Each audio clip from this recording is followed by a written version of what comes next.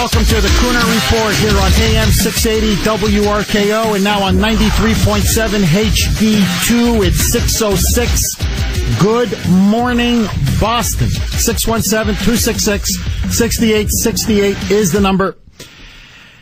You know, I gotta, we got some very good culture stories, hard news stories coming up. But I gotta tell you, before I get into the news of the day, Grace is off, I kid you not, to Montreal.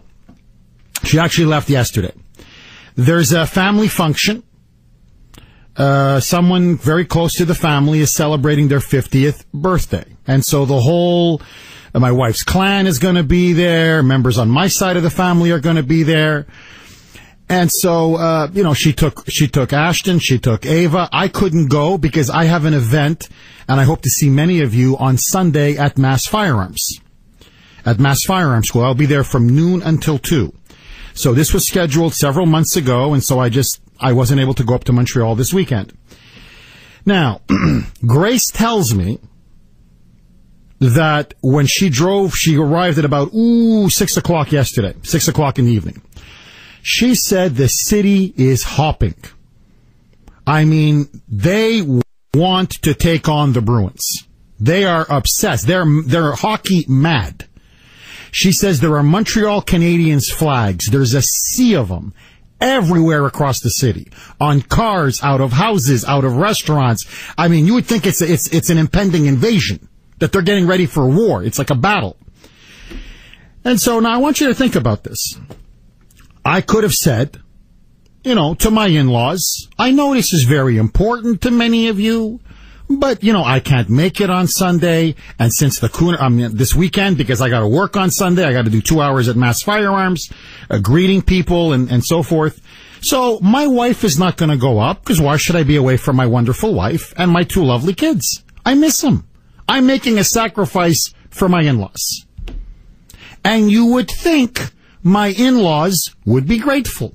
You think that they would say, what a nice guy the Kuhner man is. Look how nice he is, even though he's got to stay behind in Boston. I understand we have this intense hockey rivalry, the playoffs now. First game was yesterday. The Canadiens won, but let that go.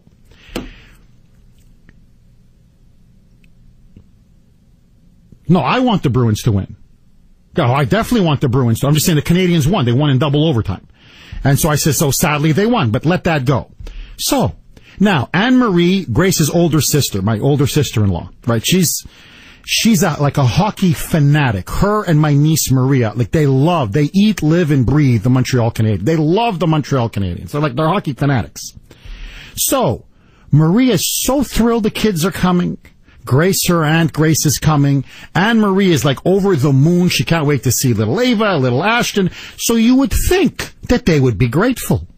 You think that they would say, what a wonderful husband you have, Grace. Look at this incredible brother-in-law. Even though he's staying behind, because he has to, that he let the kids come up, he let the wife come up, even though he's going to miss them. And I really did miss them when I said bye to them yesterday. Honestly, my heart was breaking. And I'm going to now, they're going to be gone 3-4 days. I get a text message at about, 8:03. Okay, so the game was already underway, but at about 8:03. And it's my little Ashton. And I'm like, what is this? He seems to be standing on something. It's a Boston Bruins hockey shirt. Anne-Marie had Ashton stomp on a Boston Bruins hockey shirt. I kid you not. And then sending and texting it to me. Then I get other texts of Ashton and the other ones in the family tearing the shirt apart. And I'm like, this is how you pay me back? I deserve this for my generosity, my kindness, my compassion? That this is what I deserve? You basically kidnap my kid and turn him into a Montreal Canadiens fan? And suddenly now you have him stomping almost like a jihadist, stomping on a Boston Bruins a hockey shirt. What's next? The American flag? This is what I deserve. And I was telling this to Brittany coming in today. I said, this is the kind of respect that I engender in my family. I let my wife and kids go up, and before you know it, within 8 hours, barely 8 hours passed, my kid has now been held hostage and he's stomping on a Boston Bruins t-shirt. Obviously egged on by my sister-in-law Anne-Marie and my niece Maria. And they're laughing. Ha ha ha ha. Take this. Ha ha ha ha. We've turned your kid into a Canadiens fan. Listen, I gotta tell you, I'm worried. Just before I get into this, I'm worried. I'll tell you why I'm worried. They are hungry. They want this thing. They want to beat the Bruins. I'm driving around. I don't see any Bruins flags. I'm listening to sports talk radio yesterday a little bit, and they're all talking like analysts. We're better on defense. I think we do better forechecking. Brittany said the game was really good last night. And, I mean, I love the rivalry. The rivalry is phenomenal. I think it's one of the best in sports where you have genuine hatred between both teams. It's great. It's incredible. But I'm telling you, they really want it up there. If my sister-in-law is sending me texts of my son being coerced and forced into stomping on the Bruins shirt, they want this thing and they want it bad. And I don't see the same kind of desire on our end. So, anyway, my friends, I just want to let you know, I will be at Mass Firearms on Sunday. My kids will not be there. My wife will not be there. No, next they'll be sending me texts of burning Bruins shirts in effigy. Seriously, what's next? They're going to start sending me, my Ashton's going to be lighting Boston Bruin t-shirts and flags. That's going to be my next text over the weekend. My friends, a lot to talk about. Speaking of desecrating symbols. This is an absolutely incredible story. It actually officially broke on Monday, but I wanted to save it for Friday because I like to do more culture stories on Friday. And obviously now it's again in Colorado. There seems to be more and more controversies emanating out of Colorado. At Rocky Mountain High School in Fort Collins, Colorado, the principal there is now facing, I kid you not, a barrage of criticism from many very angry parents and residents. And you may say, Jeff, why? What's the big deal? Okay, a principal in Rocky Mountain High School in Fort Collins, Colorado is getting a lot of criticism. What's the big deal, Jeff? Every Monday, the students at Rocky Mountain High say the Pledge of Allegiance. However, this Monday, they made a deliberate change. Students, members of what they call the Cultural Arms Club, quote unquote, led the student body in reciting the Pledge of Allegiance, not in English, but I kid you not even in Spanish, which is basically now, I would say, almost becoming the second official language of the United States, but again, I digress. But actually in Arabic. So the students were told to recite the Pledge of Allegiance. This is sort of what it sounded like. And not only was it in Arabic, but they had to replace the words "one nation under God" with "one nation," you guessed it, under Allah. Allah, Allah, Allah, Allah.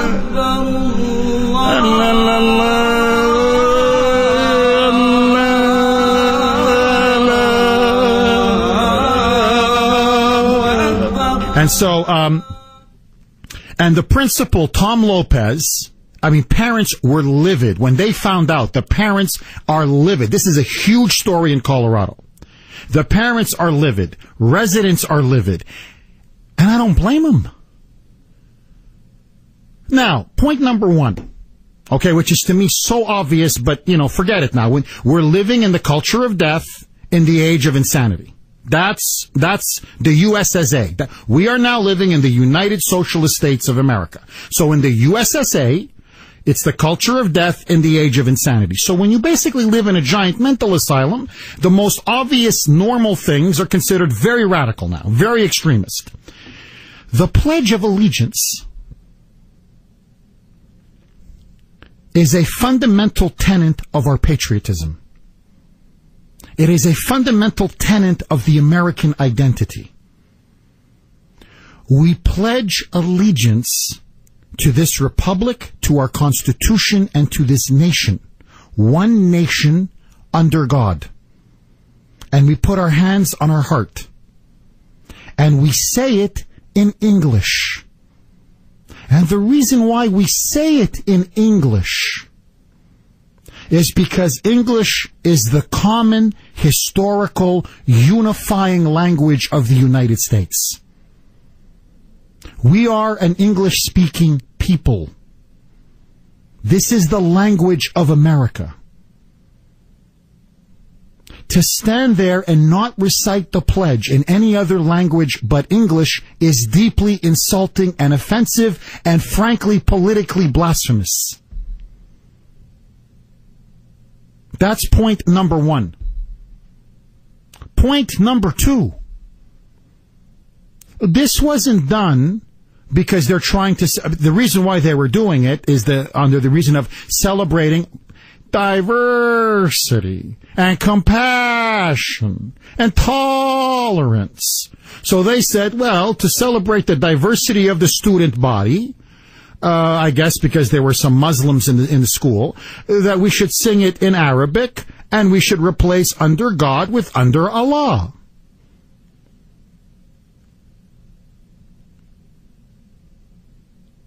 They're not celebrating the Christian Arabs in that school. Everybody knows that's why they're not singing it in Arabic. It's obvious. They're doing it to placate the Muslim lobby and advance the Muslim agenda. And I understand, I get this from the libs all the time, who actually think they're very smart when they text this or email this, but it just shows you how ignorant they are. Technically, yes, the Muslims celebrate the same God as the Christians and the Jews. They just happen to call it Allah. So Allah is technically God. So they're saying when you say Allah or God, it's the same thing. Yes, but there's the fundamental difference. In theory, that's true.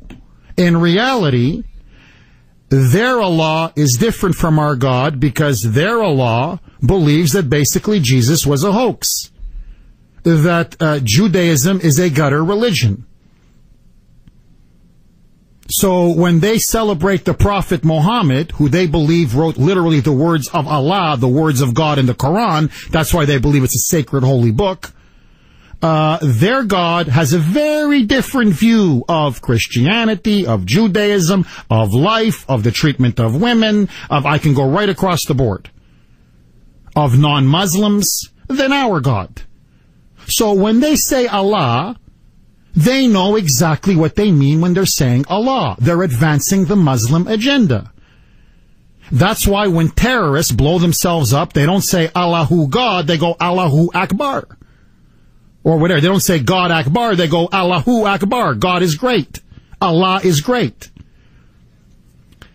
My friends, what is most revolting about this is that now, in America's heartland, our students are being indoctrinated, promoted, encouraged to not only deliver the Pledge of Allegiance in languages other than English, but check this out, to now recite it in Arabic. And just like the jihadists want to create a global caliphate where every nation is under Allah, now our students are actually being told to say the same thing. One nation under Allah. Let me ask you this. What would you do if these were your kids? If your kids were being told they had to cite the Pledge of Allegiance in Arabic under one nation under Allah? Would you pull your students out? Would you be angry? Or would you say that this is just a celebration of diversity? 621 here on the great WRKO, 617-266-6868, 617-266-6868. Should we be citing the Pledge of Allegiance in Arabic? I say no. What do you say, Boston? All of your calls next.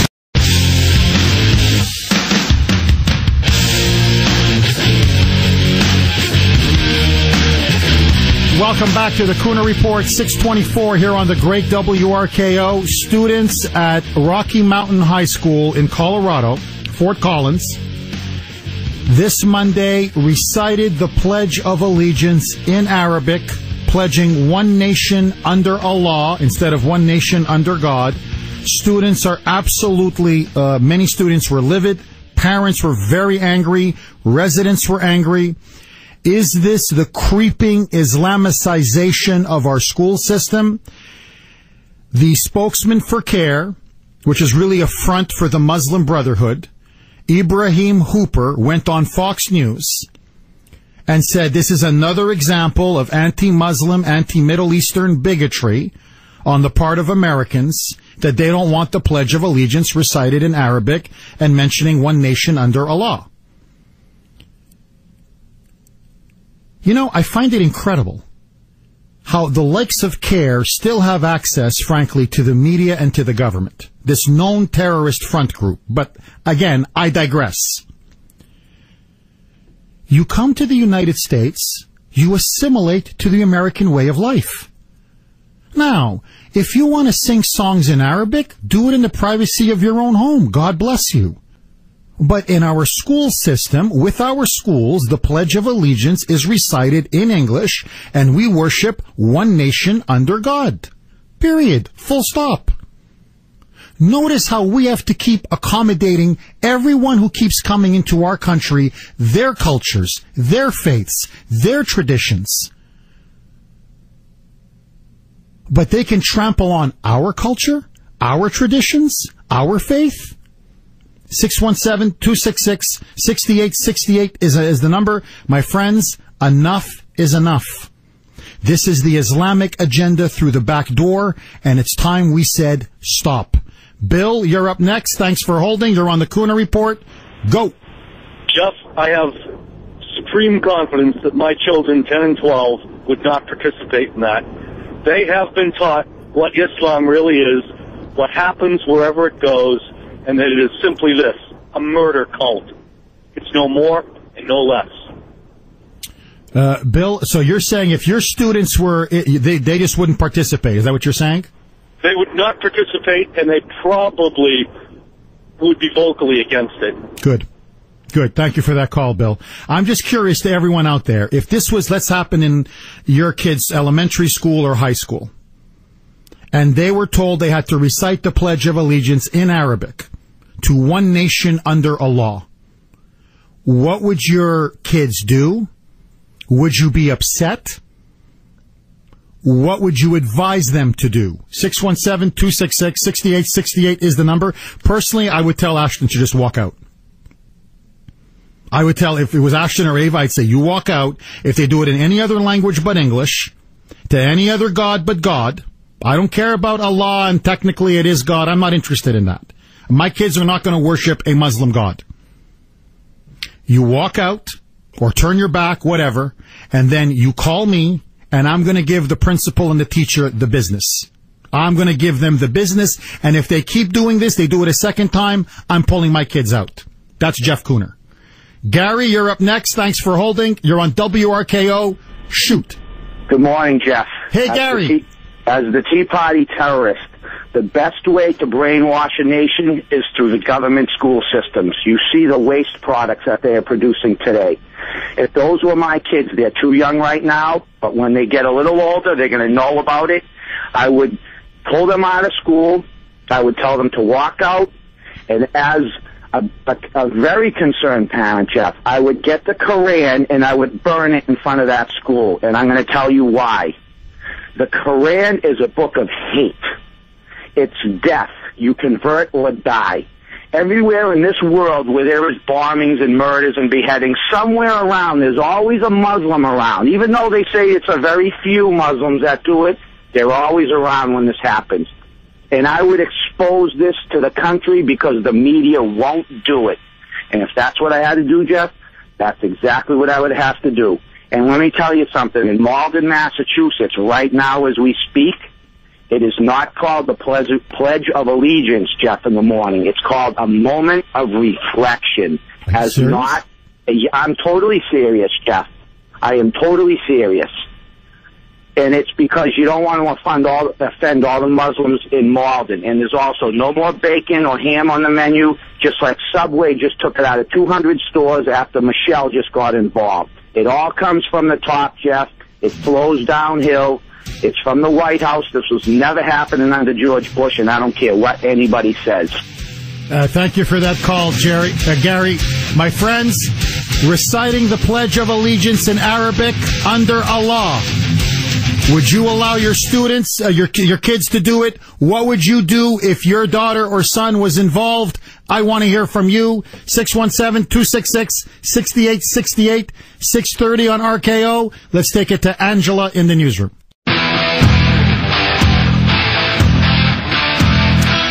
Welcome back to the Kuhner Report here on 6th WRKO. It's now 6:37. Jeff Kuhner, Boston's bulldozer. 617-266-6868 is the number. You can text us at 680-680.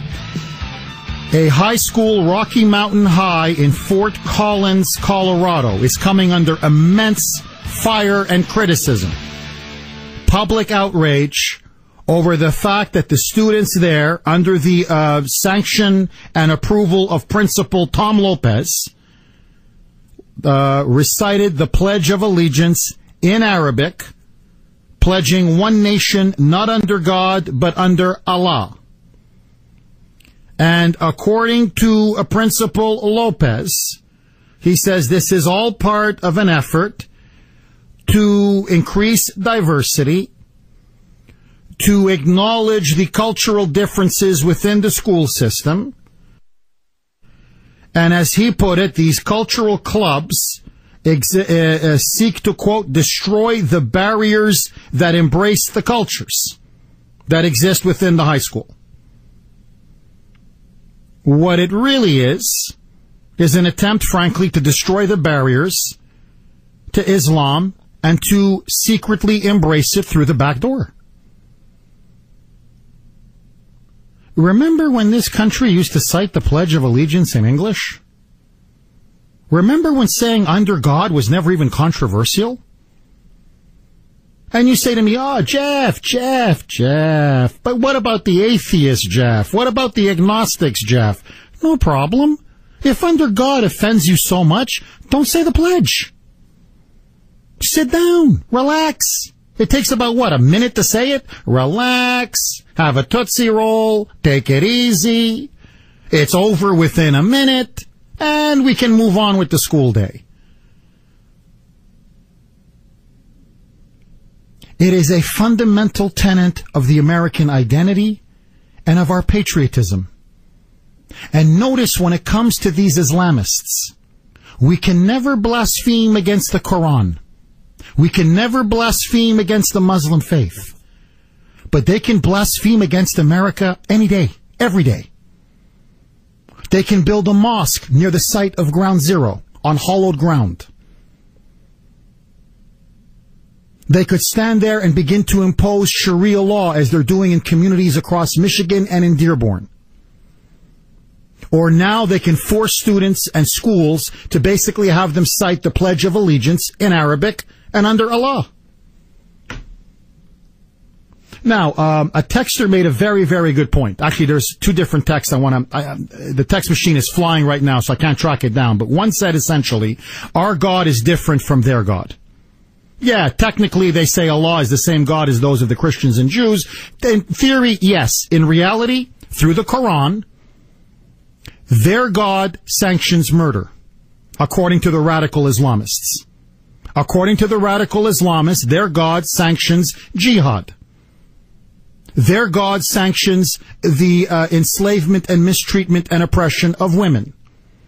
So according to radical Islamists, their God is very different from the Judeo-Christian God. Another texter said, Jeff, Laura Ingram made a very good point about multiculturalism once. For all of this experimentation in multiculturalism, hyphenated Americanism, celebrating supposedly other diverse foreign cultures, what good has it given us? She's spot on. She's bang on. We have been forcing multiculturalism now on our students for 20 years. 20 years. It's become the official ideology of the United States of America. Let me ask you this. Are we more united now than we were 20 years ago? Has it economically benefited us? Has it culturally benefited us? Has it politically benefited us? Socially benefited us?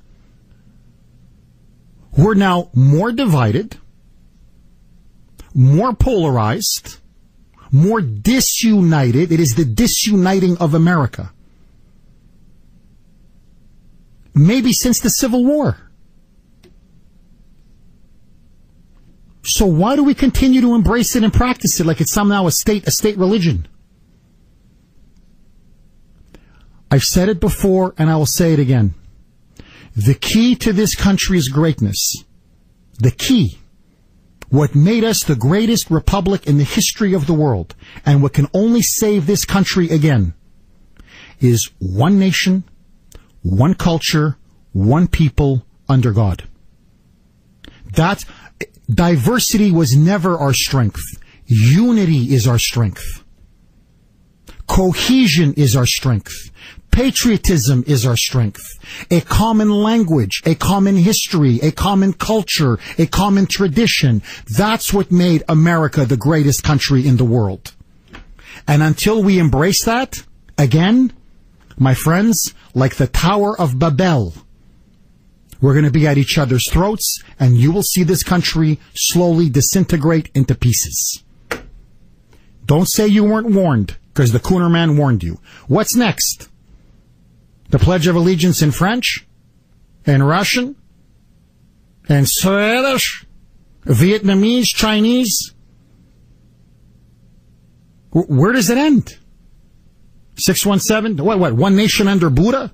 617-266-6868 is the number. Dan, you're up next. Thanks for holding. You're on the Kuhner Report. Go. Hey, Jeff. How you doing today? I'm good. How are you, Dan? I'm doing well. Listen, I just wanted to get your input on something that I've been thinking about. I spent 2 tours in Iraq doing operations around the Baghdad area.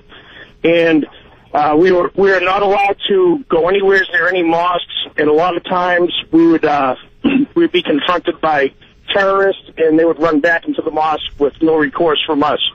So my question to you is, it seems as if this idealism is stemming around the mosques in this area, and I'm curious as to what is our national security team doing to try to prevent any type of radicalism within our own borders. And I'll just wait for your response. Okay, so thank you, Dan. Jeff, for everything you do. Thank you, Don. Dan, it's a 64, Dan, thank you very much. It's the $64,000 question. And because of CARE, and because of the Saudi lobby, and because of the immense pressure groups being applied to the American government, hardly anything. How many terrorists have gone through the local mosques here in Boston and in Cambridge? Is anybody even looking at their literature? And this is an open fact. Are they under surveillance? They should be under surveillance. I'll tell you this. If terrorists were coming through the Kuhner Report, if they had been working on my show, let's say they were, quote, right-wing terrorists, domestic terrorists, like Harry Reid calls them. If I had domestic terrorists who ended up committing atrocious acts and bombings and murders and killings, who had been, let's say, producers or assistant producers on my show, the FBI would be on me like a cheap suit. The Cambridge Mosque, the big Boston Mosque, that's what's been going on here for over 20 years. Nothing. In fact, you have Bill de Blasio, the mayor of New York, is now actively cutting off the NYPD surveillance program of many of the local mosques in the New York area. It's suicide. They're now going to become obviously breeding grounds for Islamic jihadists. And now we're getting to the point where our own students, I bet you there's maybe one Muslim in that school. And suddenly now what, Colorado's become a hotbed of Muslim Americans? I bet you there's not maybe 1 or 2 students at Rocky Mountain High School in Fort Collins, Colorado. But now because there's 1 or 2 Muslim students, they got to recite the Pledge of Allegiance in Arabic and go under Allah? by this logic. Because there are, 5-6 million Muslims in the United States? Every student now, by this logic, should be citing the Pledge of Allegiance in Arabic under a law. It's obvious what's going on. It's the creeping Islamicization of America. CARE is behind it. The Muslim Brotherhood's behind it. The Saudi government is behind it. And notice, I have to say this. I know it's politically incorrect. I know I'm going to get a lot of blowback for this. I want you to think about the previous waves of immigrants that came to America. The Italians, the Irish, the Poles, the Germans, the Vietnamese, the Chinese, the Japanese.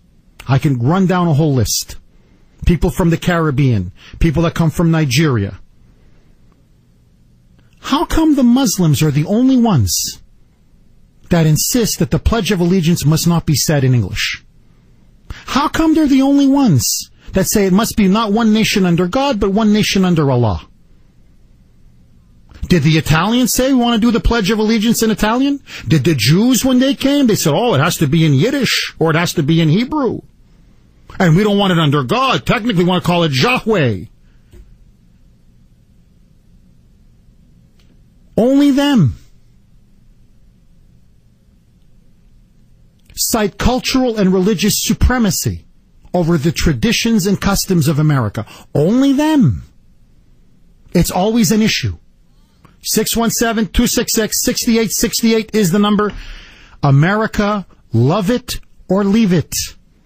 If the English language is so offensive, hey, no one put a gun to your head. Go back. Go back to Saudi Arabia. If our Judeo-Christian heritage offends you so much, hey, there's the door. Believe me, Pakistan will take you back in with open arms. Michael, you're up next. Thanks for holding. You're on the Kuhner Report, and welcome, sir.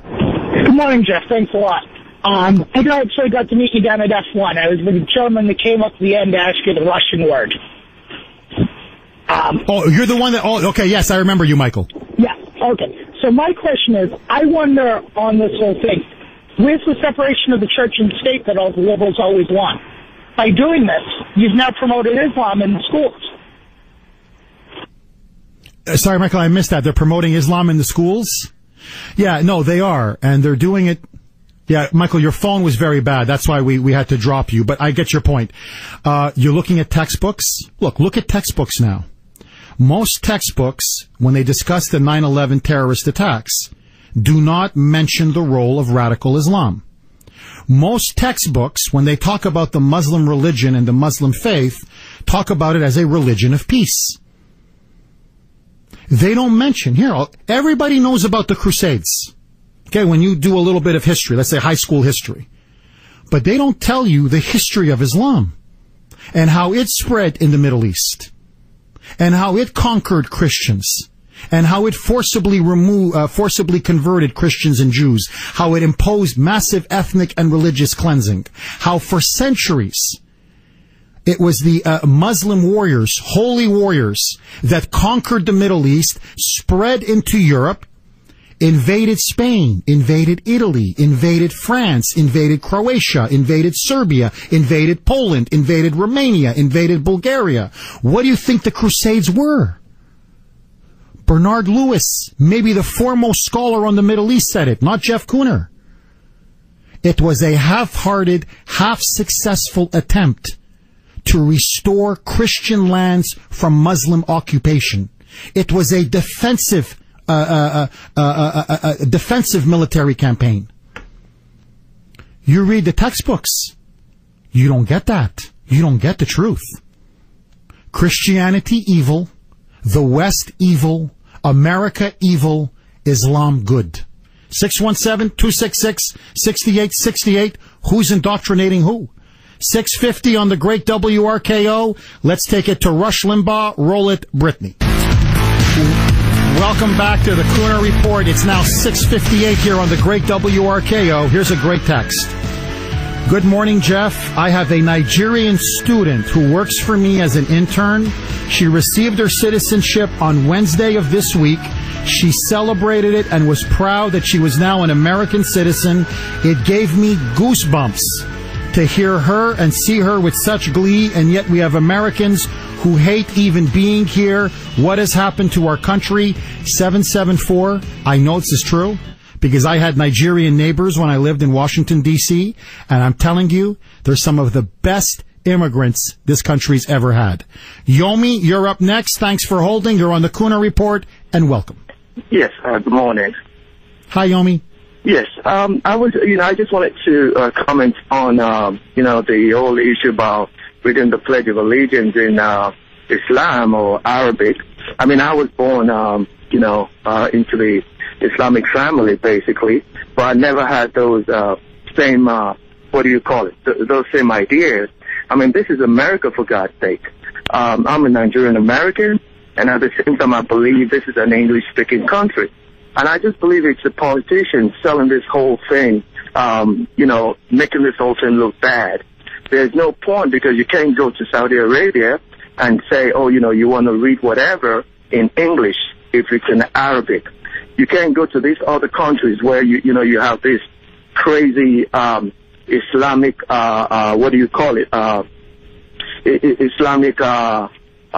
terrorists. You can't go to their countries and say, you know what? I'm going to read this in my own language or whatever. So we should just face it. This is America. You know why you came to America. I'm proud to be American. I'm proud to be Nigerian. And I love everything about it. And, it doesn't mean it's perfect, but you have to live within what it is.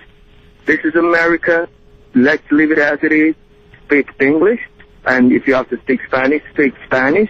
But if what you have to read is in English, you have no choice. And we should stop changing these laws. It makes everybody look bad. Yomi, excellent yes, call. Sir. Really excellent. And God bless you, sir. Thank you, sir. God bless you. 617, you see what I mean? I'm telling you, they're phenomenal immigrants. 617-266-6868 is the number. Coming up next, a former Obama spokesperson goes on Bret Baier. Dude, to discuss Benghazi. You're not going to believe this one. Don't touch that dial. Let's take it to Angela in the newsroom.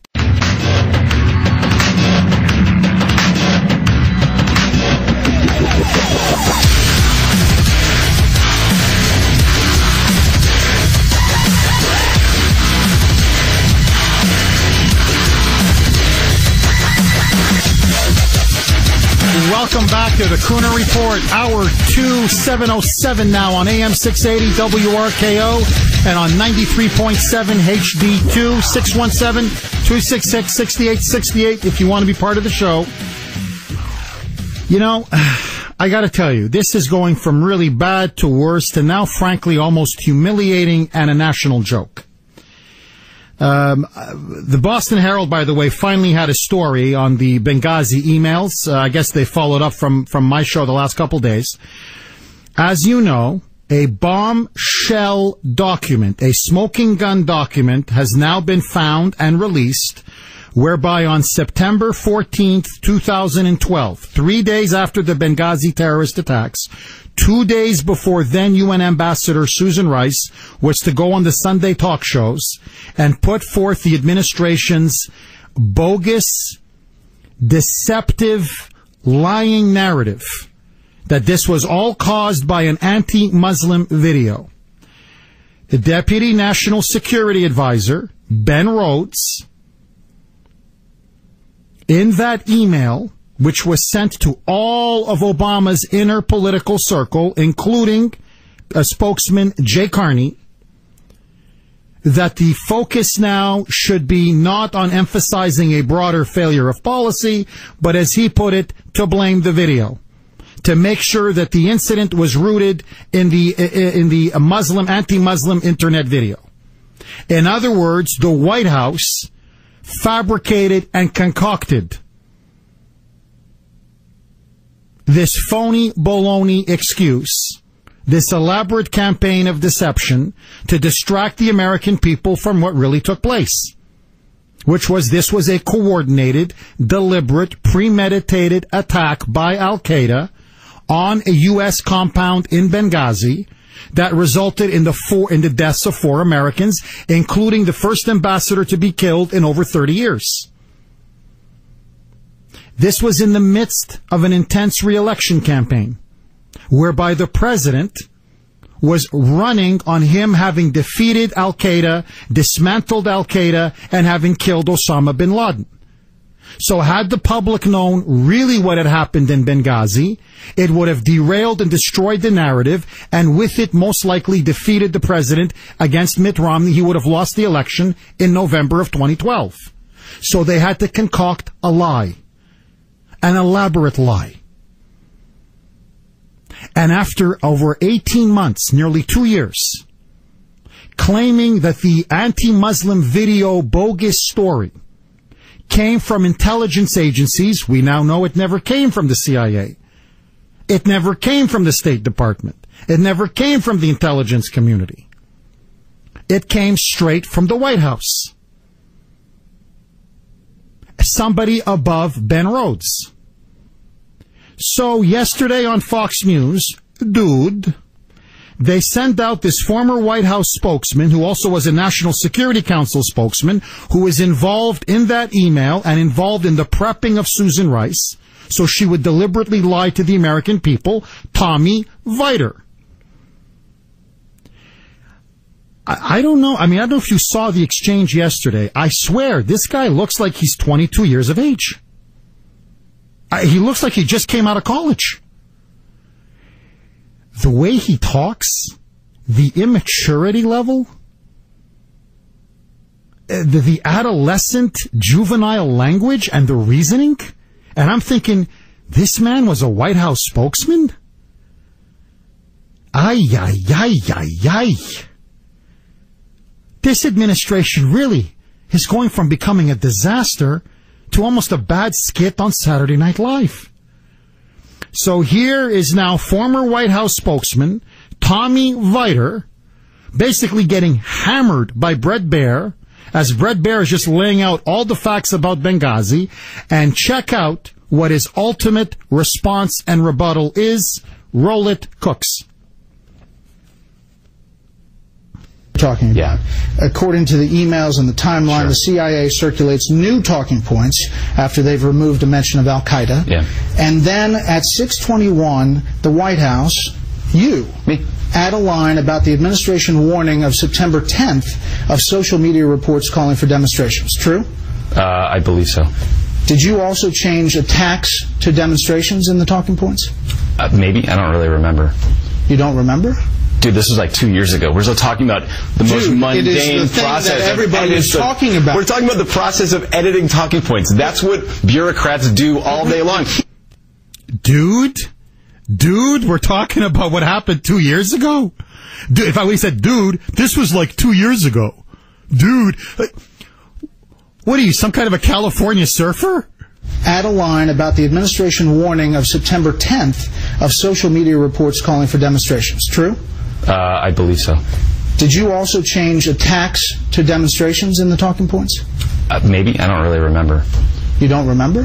Dude, this was like 2 years ago. We're still talking about the most mundane process that everybody is talking about. We're talking about the process of editing talking points. That's what bureaucrats do all day long. Dude, this was like 2 years ago, dude. Hey, come on, dude. Hey, Beyonce's got a new album out, dude. Get with it, dude. Hey, come on, this is the Dear Leader, dude. It's the perpetual rock star, dude.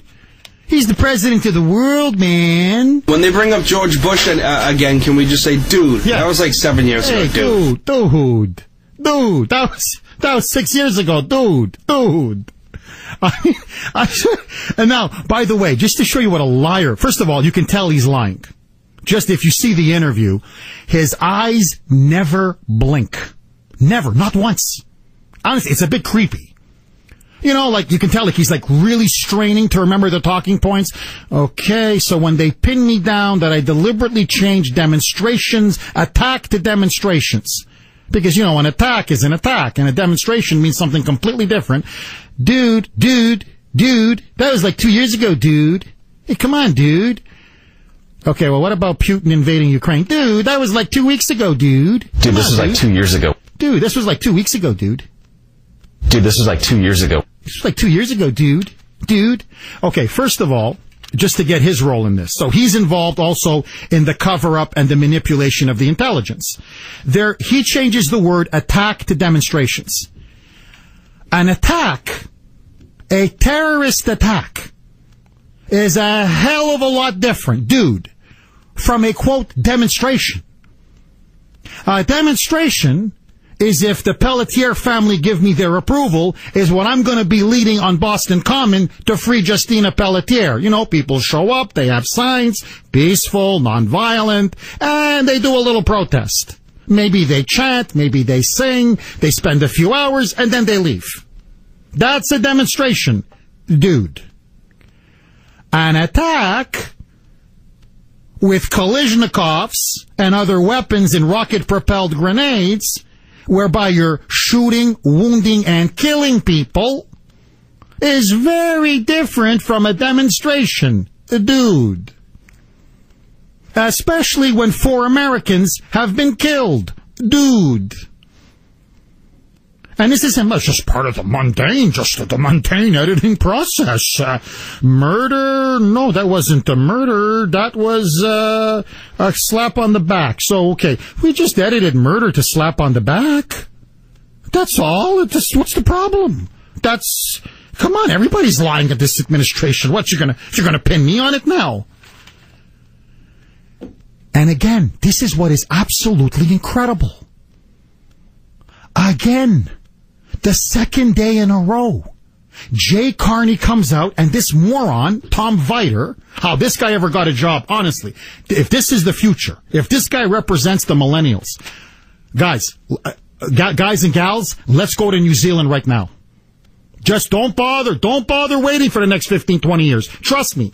Go to Canada, go to New Zealand, let's do Hong Kong, because this country, it's over. With dudes like him, it's over. This country's finished. Okay, but let that go.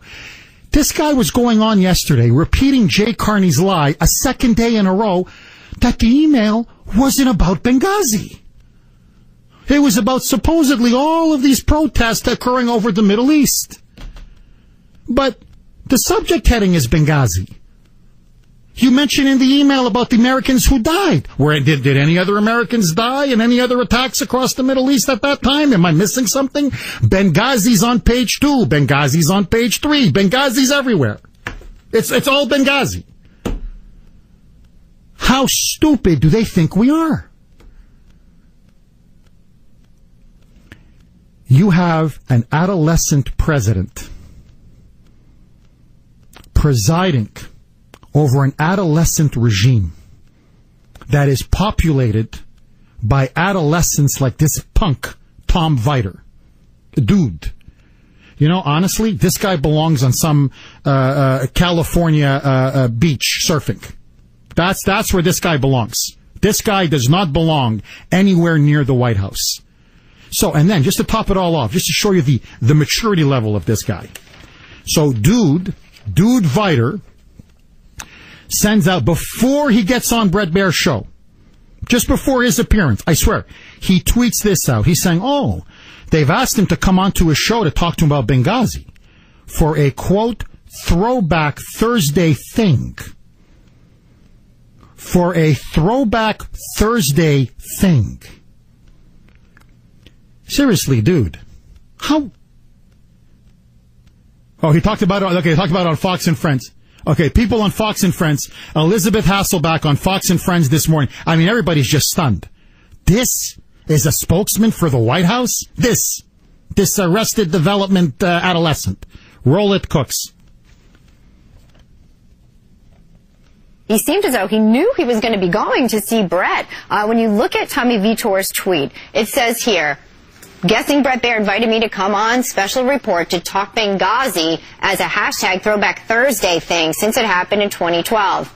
But tune in. Did you just hashtag the death of 4 Americans, one of which happens to be our American ambassador there? I mean, why would you hashtag that casually as a Throwback Thursday? Does that bother you out there? Let us know. So we look how they don't care about the death of 4 Americans. They're almost laughing in our face. 617-266-6868 is the number. Is Benghazi scandal now starting to close in on the administration? Is it Obama's Watergate? I want to hear from you. 617-266-6868. All of your calls next. Of social media reports calling for demonstrations. True? I believe so. Did you also change attacks to demonstrations in the talking points? Maybe. I don't really remember. You don't remember? Dude, this was like 2 years ago. We're still talking about the most mundane it is the process. Thing that everybody is talking about. We're talking about the process of editing talking points. That's what bureaucrats do all day long. Your producers edit scripts multiple times. Hey, dude, we're talking about 4 dead Americans, dude. And how did they die, dude? And that it could have been prevented, dude. 617-266-6868, 724 on the great WRKO. Eric, you're up next. Welcome to the Kuhner Report, dude. Good morning, dude. How are you, sir? I'm good. How are you? Not too bad, sir. Let's step back a teeny bit, Jeff, and get out of the Monday morning quarterbacking mode here. Was there or was there not protests going on in the Middle East because of that video at that time? Do I say it again, Eric? I mean, were there or were there not protests going on in the Middle East at that time because of that video? There was one protest in Egypt, in Cairo, sponsored by the Muslim Brotherhood, that Obama had put in power, that they alleged was about the video. But as Greg Hicks stated explicitly, as the CIA field officer intelligence officer on the ground stated explicitly, as Deputy CIA Director Mike Morrell under oath stated explicitly, the anti-Muslim video had nothing to do with what took place in Libya. It was a complete non-issue. It was completely non-existent. Even in Cairo, it was an obvious ruse, a pretext to go and protest, sponsored by the Muslim Brotherhood that Obama, as you know, put into power. So I don't understand. What's your point, Eric? Well, I think the point here is the fact that there's always these people out there that have been saying since day one that this Muslim video had absolutely, nobody saw the video, and it had absolutely no effect out there. It obviously had some effect out there. I mean, it wasn't just a little protest. I mean, the people in Cairo, it was a lot more than that. I mean, they tried to go in there and actually kind of do a mini assault on the American consulate there. I mean, there was some stuff happening. No, nothing happened. I'm sorry. Nothing ended up happening, because the people... Eric, nobody died. Eric, nobody died. The consulate was not attacked. The consulate was not breached. And it was reported right away in the Egyptian press that this was literally orchestrated by the Muslim Brotherhood. Nobody took the anti-Muslim video thing seriously, even in Egypt. You know when they did take it seriously? And this, numerous press accounts corroborate this. It was after the administration picked it up and played it up as being behind the Benghazi attacks. Then you saw protests all over the Middle East, and in Pakistan, and in Yemen, and in Saudi Arabia, and in the Palestinian territories. So you're saying that the pretext, that the video pretext in Egypt, that pretext, the video came after Obama said something about it, and that was what it was? Eric, it's very clear. Look, honestly, this is settled. I mean, I'm being serious. Even the New York Times concedes this. That after Obama went on about the anti-Muslim video, it became a big issue in the Muslim world. Yeah, but what I'm saying is that during the actual Cairo attack that was happening, Cairo protest that was happening, you're saying that had nothing to do with the video. Eric. The Muslim Brotherhood staged a protest. It was orchestrated by the Muslim Brotherhood. They looked for a reason to protest. They found an 18-month video. Now, let's leave aside Cairo and Egypt. Regardless of that fact, to me, honestly, Eric, this is bordering a little bit on the perverse. We have 4 Americans that were brutally murdered. Al-Qaeda attacked them. The CIA said it was Al-Qaeda. The State Department said it was Al-Qaeda. The intelligence agency said it was Al-Qaeda. Everybody knew it was Al-Qaeda. And this White House and this president and this administration deliberately lied, misled, and deceived the American people by inventing this so-called spontaneous demonstration triggered by an anti-Muslim video. They lied. And then they manipulated the intelligence. And they covered up the terrorist murder of 4 dead Americans.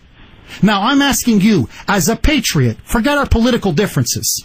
Yeah. Is this not sickening?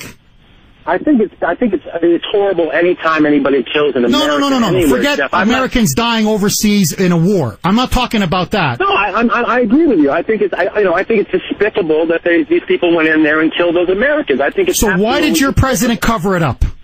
Why did your president lie? Why did they concoct this phony story of an anti-Muslim video? My feeling is that there was a CIA operation going on, and I think that they were trying to keep it. They're trying to keep it secret.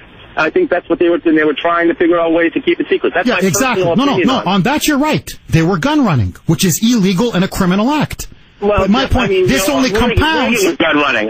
Reagan was gun running. Whoa. Forget Reagan. Look, Eric, listen, look. Let me end this argument once and for all. Yeah, dude, Reagan, that was like 20 years ago, dude.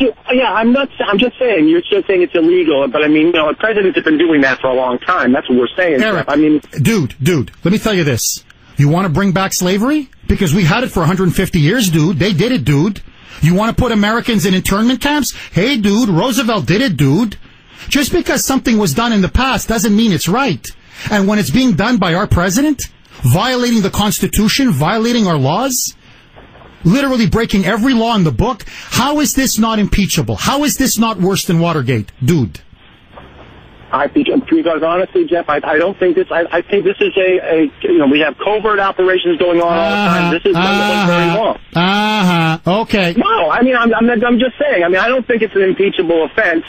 How is the cover-up, let me ask you this, how is the cover-up of the terrorist murder of 4 dead Americans, whereby we cook and manipulate the intelligence, whereby the president lies to the American people repeatedly during an election, how is this not the mother of all scandals? Why? What?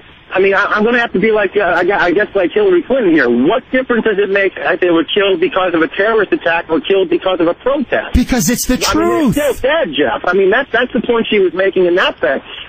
Because if it was... So if they got killed in just a protest, Jeff, would that make a difference? Eric, it was a terrorist attack by our mortal enemy, Al-Qaeda, in the middle of an election campaign when the president was campaigning that he had destroyed and dismantled Al-Qaeda. And then to cover up the murder of 4 dead Americans by our mortal enemy, they lied to the American people. And then you stand there and say, what difference does it make? Dude, I need a break.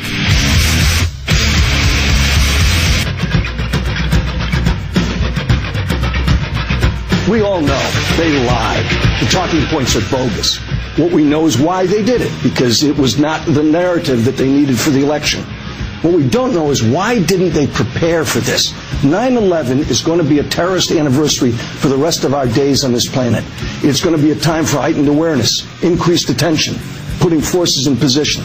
The questions that should have been asked were, General Lovell, did your staff warn people about 9/11? General Lovell, did your people communicate with the State Department about the threats that Ambassador Stevens had already communicated? Dude, you totally blew it, dude. Dude. Famous French dude. Oh, dude. Party on, dude. Well, welcome back to the Kuhner Report, 7:39 here on the great WRKO. 617-266-6868 is the number. Now, lines are loaded. I'm gonna get to the calls in just a minute. Just think back for a second, because the timeline is all important. What has the administration been saying now for the last 18 months? That they were just mouthing what the intelligence was telling them. For 18 months, it's been the constant drumbeat. Well, no, we mentioned the anti-Muslim video because that's what the intelligence was telling us. That's what the CIA was saying, the State Department, all the Pentagon, everybody kept saying the anti-Muslim video. Now we find out that's not true. State never said it. The CIA never said it. The intelligence agencies never said it. The only people that said it, concocted it, fabricated it, manufactured it, was the White House. So they've been lying now to us, not just about Benghazi, but for the last 20 years. Furthermore, it was Susan Rice, if you remember, on September 16th, on the Sunday talk shows, I'm just going by the intelligence. The intelligence is telling us it's an anti-Muslim video. But they never cited the intelligence. And now we have the smoking gun email. It didn't come from CIA. It didn't come from the State Department. It didn't come from the Pentagon. It came from Ben Rhodes and David Plouffe and Jay Carney and the political people at the White House.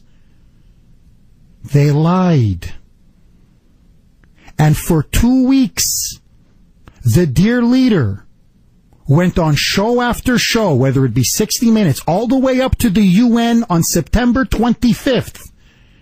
He was on David Letterman. He was on show after show up to the UN September 25th, continuing to blame the anti-Muslim video. And then that poor man was sent to prison. There are so many crimes being committed here, it's not even funny. But notice, all of the libs who talk about transparency in government and being honest to the American people, suddenly, when it comes to the dear leader, the dear leader, dude, it was 2 years ago. No, here's what's happened. Okay, I'll tell you exactly what happened. September 11, 2012. Boom. Boom. Boom. Mr. President, Benghazi's under attack.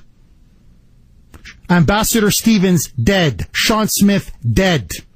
The compound is overrun by Al-Qaeda. What do we do? Oh my God, my entire re-election campaign has been premised upon us having defeated Al-Qaeda. If the American people find out, oh, bin Laden is certainly not dead, Al-Qaeda is certainly not dead, but they're more than alive, they're killing our people in Benghazi, my re-election goes up in smoke. So now we have to concoct a lie. And so they come up with this find somebody, blame it on somebody else, but for God's sakes, don't blame it on me. Don't tell the American people the truth, because then I'm finished. We're 7 weeks away from the election. And so he lies. And Hillary Clinton lies. And Susan Rice lies. And then Candy Crowley helps him lie against Mitt Romney in the debate. The media then props him up. They ignore the story. They deliberately buy this spin, this lie, to get him into the White House, because they know all they got to do is get him past the finish line. Because then afterwards, once he's reelected and safely back in the White House, hey, dude, it was 2 years ago, dude. Dude, it was 2 years ago. This was a crime perpetrated not only upon those in Benghazi, not only upon the victims. It was perpetrated upon the American people and upon America's democracy itself. This is how they stole the election and deliberately lied to the American people to get that con man back in the White House for a second term, and the mainstream media and the political team at the White House, the president's men, were all in on it. This thing is 100 times bigger than Watergate. And if every liberal or progressive was honest with themselves, deep down, they know it. 617-266-6868. That's why it matters, dude. Sly, you're up next. Thanks for holding. You're on the Kuhner Report. Go ahead, sir. Hey, Jeff. Listen, do me a favor. I know you gave Eric plenty of time to spit out poison and lies. So give me a minute here. Sure, I want to say something about this lie about these protests, about this anti-Muslim video, and also about people comparing this to Reagan. First off, there was no protest anywhere, even in Cairo, about this anti-Muslim video. Nobody saw this video. I can't believe we're even debating it, because if there was, you know how this left-wing media is. After those protests, they would have been on the ground constantly with a microphone and a camera talking to as many people as they possibly could.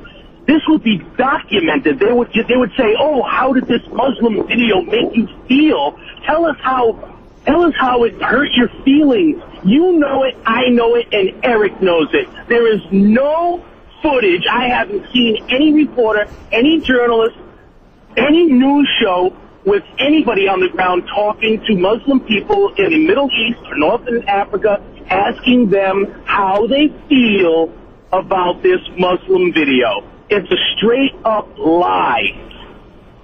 And I can't believe that it's even a debate. You know, guys like Eric is super happy that it's been, 18 months or 2 years since it happened, because he's been waiting for this. He's been waiting for this time to go by so he could say, "Oh, well, it's been a long time now, and people get things confused." I have nothing confused. I remember it like it was yesterday.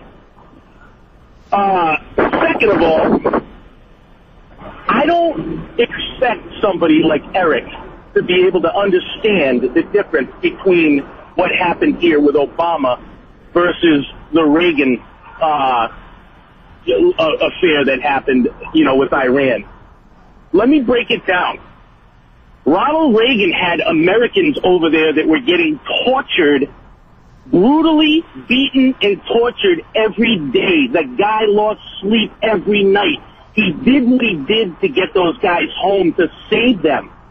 Versus Obama purposely, intentionally put American lives in danger to sacrifice them without caring about them at all, because he had an agenda that he wanted to carry out, arming our direct enemies that hit us on 9/11 and in other occasions that we were directly in war with, to arm them and give them guns through Benghazi, into Turkey, into Syria.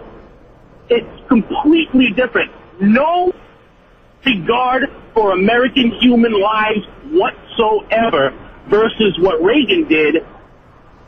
The only thing he could possibly do. And when this all came out, Reagan came out and he told everybody in his administration, answer every question as honestly as don't hold anything back. And that's what happened.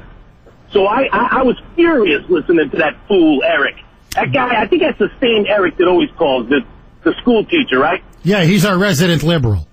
Yeah, you know what it is? The liberals in government they're his daddy. Sly, great call. We heard the sirens in the background. I hope they didn't send the NSA to arrest you, Sly. Stay safe. No, look, in a nutshell, Reagan lost sleep and did everything possible to try to rescue Americans who were being tortured and potentially could be killed. Americans in danger. Obama went to sleep while Americans' lives were in danger. That's the fundamental difference. And in fact, don't even take my word for it. Dude, Tom Viter, the spokesman, came on and said, no. In fact, remember they said he was in the Situation Room? He was so distraught. He was in the Situation Room. Now Tommy Viter comes out, dude, says, well, no, in fact, I was in the Situation Room and the dear leader wasn't there. I don't know where he was, but he wasn't there. Another lie. Roll it, Brittany. Were coming to protest. They had mortars and heavy weapons. Brett, a couple of things. One, I was in the Situation Room that night, okay, and we didn't where the ambassador was definitively. In fact, was the president in the Situation Room? No, and the fact that your network at one time reported that he watched video feed of the attack as it was ongoing is part of what I think has been let me get pattern of inaccurate. Where was the president? In the White House. Let me finish my initial statement. Okay, the notion that we could divine motives from a drone feed, I think, is wrong. And I also think that this idea that the military had the capability to rescue those individuals but chose not to, I think is extremely unfair to the military. Hey, dude, that's a lie. General after general, hell, just yesterday, there was another hearing on Benghazi. Our general came out and said, we didn't even try. There was an air base literally 50 minutes away in Sicily. There were people in Tripoli ready to come. The order came for them to stand down. Reagan tried to save Americans whose lives were in danger. This man went to bed getting ready for a fundraiser on a live feed as he can see Americans being slaughtered. And this is our president? No. Let's call it as it is. We have a traitor in the White House. He is the commander-in-chief. His people are being slaughtered. He didn't even give the order for us to send in the cavalry and rescue. We didn't even try.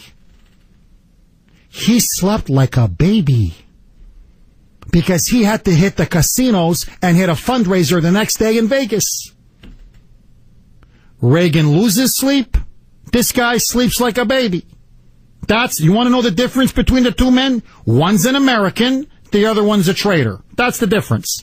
Comrade John, how you are, comrade? Are you in Gulag or are you in Benghazi now? No, neither. I can't tell you where I am because they'll put me back in the Gulag, Jeff. Dude, I know where he was. He was with the Chun gang puffing in front of the widescreen. And it wasn't in the Situation Room. Here's the thing. I don't care what started this situation. He didn't send help. Okay, that's it. Bottom line. Who gives the order to either go or stand down? The president. That is it. All right? Now let's take a little look into the mindset of a liberal, especially liberals like Eric. You worship a politician, Eric. That's your God. The lowest form of life on earth, to me, is a politician. I loved Ronnie, but did I agree with everything he did? Far from it. Because I'm not so weak, whereas I have to follow one man all the way off the edge of a cliff. Wow, comrade, I think this was your best ever. Really, buddy, you nailed it to a T. 617-266-6868. Liberals worship the almighty state. That's the difference between them and us. 752 on the great WRKO. Hey, dude, what difference does it make? All of your calls, 617-266-6868, right after this short break. By the way, would we please all remember that Ambassador Chris Stevens was a grown-up, a serious professional of sound mind. Yeah. He decided to go out there to that risky facility that night. He made that decision, which ambassadors have to make. It turned out to be a horrific situation he walked into. But the idea that somebody else should have been covering for him, that someone else should have had the army there waiting to defend him, I think has gotten a little ridiculous. How would the president even know he was going on that trip out to Benghazi? Boy, are they dancing now with that email? Look at them.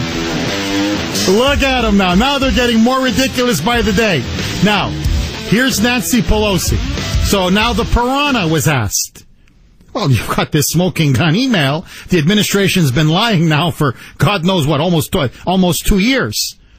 What do you say now, Nancy? Benghazi? Who cares about Benghazi? Roll it, Brittany. I haven't seen that, but what I will say is, again, diversion, subterfuge. Benghazi, Benghazi, Benghazi. Why aren't we talking about something else? Whatever was in that, what I know of what I've read in the press about the that those emails were very consistent with what was put out there before. I don't think there's anything new there. No, there's no there. No, it's all consistent. They're lying. It's completely contrary to what the intelligence said. But hey, Benghazi, it's a distraction, subterfuge. Let's move on. Dude, it's been 2 years, dude. Sean, you're up next. Thanks for holding. You're on WRKO. Go ahead. Jeff, it's always a pleasure to talk to you. Oh, thank you, Sean. As far as ambassadors go, there's no position in the United States that is more honorable than an ambassador. You have the concerns of the United States and the host country. There's a warm place in everybody's heart for an ambassador.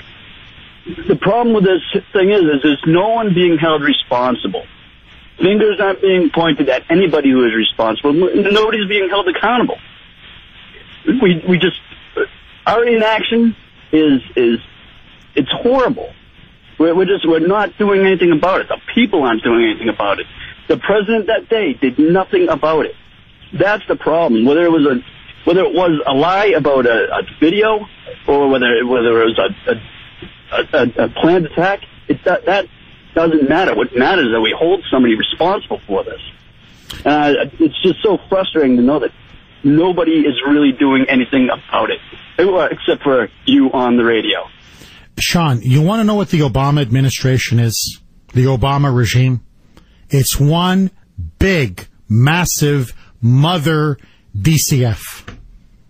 Everybody's dying, and nobody gets held accountable. 617-266-6868. Speaking of DCF, coming up next, it's now been official. It has now been officially confirmed. Queen Olga Rashay, she may even have gotten a better gig than when she was a DCF commissioner. You're not going to believe what's happening with Olga Rashay. Coming up next, let's take it to Angela in the newsroom. News at the top and bottom, talk in between. Wow, that's an interesting new take on this. This is AM 680 WRKO, Boston.